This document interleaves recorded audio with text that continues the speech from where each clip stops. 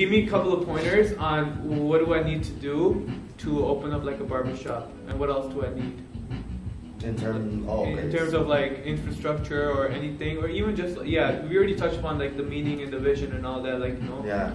So like most of like the infrastructure, how do I put it? If where anyone wants to out there, like since I'm gonna have listeners that are barbers, what should they do to when they want to start up a barbershop? You know what? It depends on what you're going for. Yeah. I know me and you were talking earlier, and we talked about how like the culture of barbershops. Yeah. There is a culture of barbershops that, for example, that hide a lot of cash. Yeah. Right? Yeah. Right? But it depends on what you want. Do you Uh-huh. want all the money? Do you want a large amount of money right now? Yeah. Or do you want to scale the business? There's two sides to it. Let's talk about scale.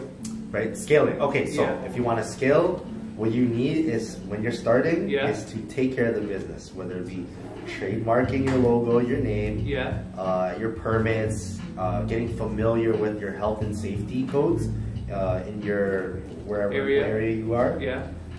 and getting familiar with those things. Those are the nitty and gritty things that are not going to make you money, Mhm. but are going to secure your money. Yeah. So when you get those things in order, Mhm. having fun is Yeah. a lot easier, right? That's something I learned personally, Yeah. because when I saw the building, I'm like, I'm gonna have so much fun. And I started with the fun, Yeah. and it wasn't fun, Yeah. because I got hit with the real stuff. Yeah. But from my learning experience, it would be, if I were to do this all over again, which I'm not gonna restart this, then I would start with how to take care of the business first, Mhm. and then get creative, have fun with it, build the culture. Like we were talking about like the permit. The permit takes like 2 months to So come it was in. a bitch, like. Bro, you said you ordered like the furniture.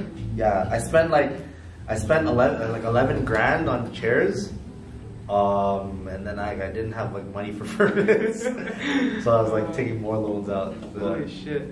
Is it smart to take out a loan for a small business like a barbershop, or Yeah. or Well, best? it depends. It depends. Like, it depends on everyone's situation. Yeah. Everyone's money comes from a different place, whether True. they actually have money. Yeah. For me, I saved up a lot of the money that I had at Pacific Mall at the first store. Yeah. If that was even a store. And that didn't cover like anything. Like, yeah. It also depends on the furniture, because for like at this store, everything's custom made. Oh shit. Right. The only thing that's we got at a salon was that one trolley and the chairs. Huh. Nothing here is from a beauty supply store. So Custom made. Custom made. Stations are custom made. Custom made. The mirrors too. Custom made. True. Yeah. Logo, like everything is custom. The only thing barbershop in here is the chairs. Like, we wanted to create something that felt more like a house. Yeah. And then one thing that you probably noticed is that Yeah. there's no scent in this barbershop. You don't smell cool here. It doesn't smell like a barbershop. Yeah. Yeah. Now that you mention it, Yeah. that makes sense. Same thing with the moldings. That's the moldings you see in a house, not in a barbershop. Huh. Flooring, not so traditional either.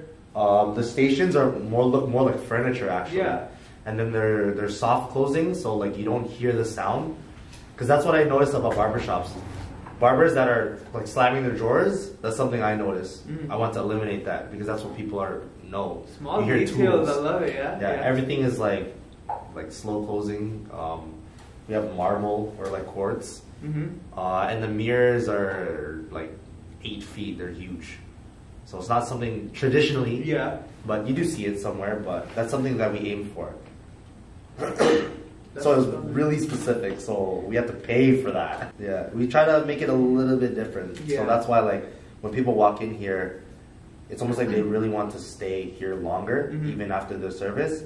But unconsciously, they don't know that they just feel like they're at home. You know what it is? That's what it is. Like, you understand the game of being conscious and like subconsciously and consciously, Mhm. and you kind of work towards that. And that's how like all these big organizations or like they do that. They subconsciously put it into your fucking brain. They're like, yo, this is how you're gonna feel, like a Nike or some shit. Like, you know, you'll feel like more athletic if you put this on.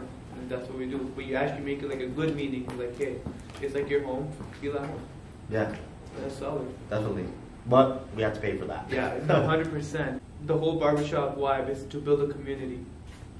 is literally to build a community and just go off from that, because the only way, like, what I realized is the only way you get a full fulfillment, like I'm looking for fulfillment, and like if I make myself the best version of myself, the money is gonna come after me. The clients are gonna, like, you know, like you're attracting it rather than just keeping it towards yourself.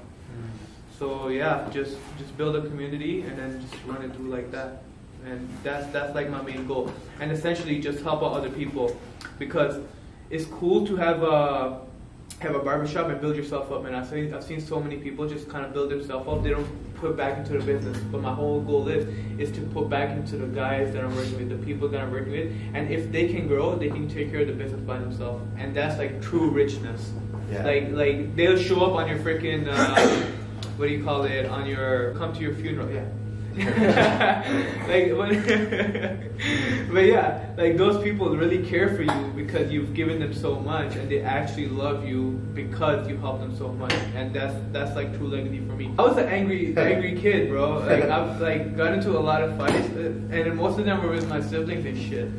And like, yeah, you had a couple of fights outside, but most of them were like you were just angry for no reason. But yeah, over time you kind of learn to, like, you know, soul search and all that stuff and why you do what you do, and you really figure that out within yourself, for yourself. And then you spend a lot of time alone if you want that shit. But yeah, then you kind of figure out what you want to do. And I think you did that too, because at the end of the day, it's you that holds it down, everything, right? And you, of course, you have the team, which makes it a lot more easier.